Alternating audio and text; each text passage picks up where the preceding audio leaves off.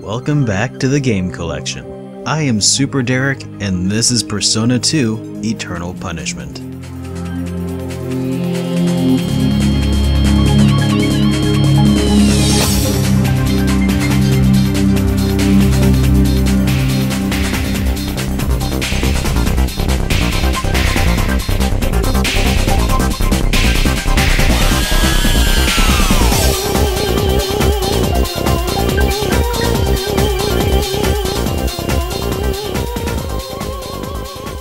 Persona 2 Eternal Punishment isn't just a clever name. I'll start off this review by first warning you, dear viewer, that this game is not for the faint of heart.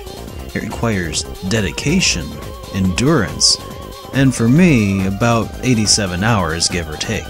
Unlike the unrestrained raving hype train behind the likes of Personas 3 and 4, the hype behind Eternal Punishment is more of a calm, tempered enthusiasm that's hard not to fall for. But is it warranted?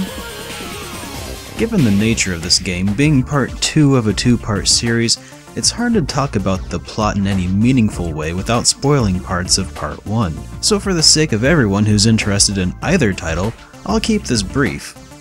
In Eternal Punishment, you play as Maya Amano, one of the playable characters and potential love interests from Innocent Sin.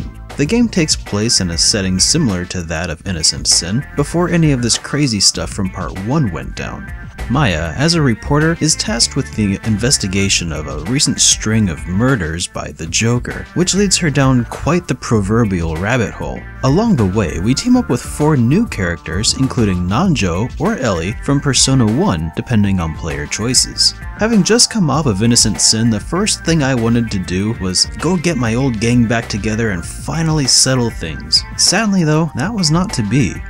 I soon realized that while the 2 games are 2 halves of a whole, they do remain 2 distinct games, to my disappointment. But not because the characters of Eternal Punishment were bad by any stretch, just because I had fallen in love with the tight-knit group from before.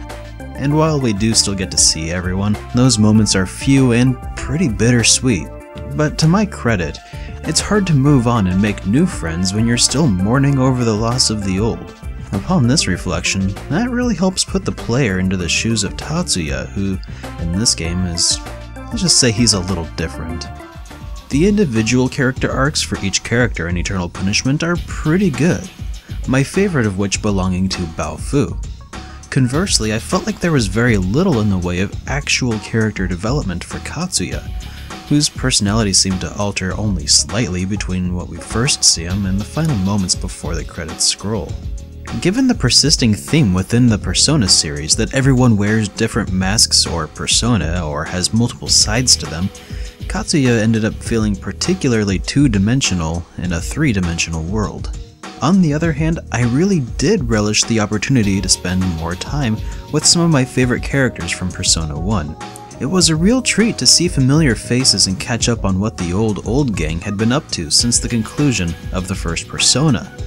And from what I've come to understand, this is a trend that we'll get to see throughout the rest of the Persona series, helping every title feel really interconnected and canon to an overarching universe. At the end of my review of Innocent Sin, I stated that I didn't get an ending.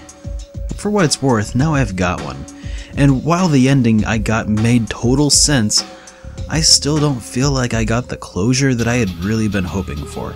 I'm still not quite satisfied, and maybe eventually I'll come to embrace it, but for now I'm still a little sore over the ending.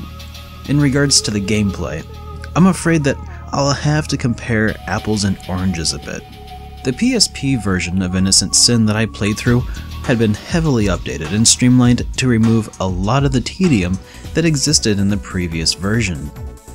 Unfortunately, since the US did not get the PSP remake of Eternal Punishment, I am, for the first time, exposed to some of the original workings of the PlayStation title, and the result is just a few steps backwards to the surprise of no one. This is just a fact that you may want to prepare yourself for should you opt to play the games in the order that I have. The battle system is mostly unchanged, with the exception that player orders now get determined by their agility stats presumably, which makes setting up patterns for performing fusion spells a bit tedious because you'll have to rearrange your character's battle order every single round, which can make even regular battles a bit frustrating. Overall though, I would say that Eternal Punishment's difficulty is a little above average, but it should be noted that this game never really took any cheap shots. When my party was wiped out, it was entirely my own fault. But not every change from Innocent Sin is a step backwards. I think that the demon persuasion mechanics made a bit more sense this time around. Rather than having each character have multiple interaction methods, each character has a single method of contact which can be mixed with other characters' inputs, which can lead to some really interesting interactions between your teammates. New interaction combinations become available as the plot, and by extension character development, progresses. Graphically, Eternal Punishment is almost identical to Innocent Sin, save for the user interface, which is a lot clunkier. Again though, this really only speaks to the great work done to Innocent Sin during the PSP update. The voice acting of Eternal Punishment is not too bad either, but it was rather weird to hear some of the characters' lines get bleeped out. Don't underestimate me, you bastard! I guess that was just a product of the times though, but let's just be glad we're mostly past that. So much of the criticism that I have for Eternal Punishment that I would have for Innocent Sin was fixed up so nicely in the port to the PlayStation Portable. Unfortunately, we just never got that PSP port of Eternal Punishment. Well, at least not yet. I've been hearing about a fan translation for the Japanese PSP remake that's currently underway, and when that comes out, I would be happy to revisit Eternal Punishment, and I have no doubts that if that remake was anywhere near as good as Innocent Sin, we're all in for a treat. The original copy of Eternal Punishment comes with a steep price tag, about $70 for a complete copy. But I don't think you would be missing out on much if you opted for the PlayStation Network release for a mere fraction of the cost, about $5. Persona 2 Eternal Punishment is a classic PlayStation-era RPGs whose flaws are only amplified by the PSP remaster of Innocent Sin. But it sounds like hope is on the way in the form of a fan translation. I would recommend the PlayStation version only for those heavily invested in the Persona series already, but I would almost certainly endorse a PSP remaster for anyone who's enjoyed Innocent Sin. My recommendation though would be to play through it casually. Take your time with it, not with any sort of, self-imposed deadlines, and I'm sure you'll have a good time. And that's why it's got a spot in the game collection.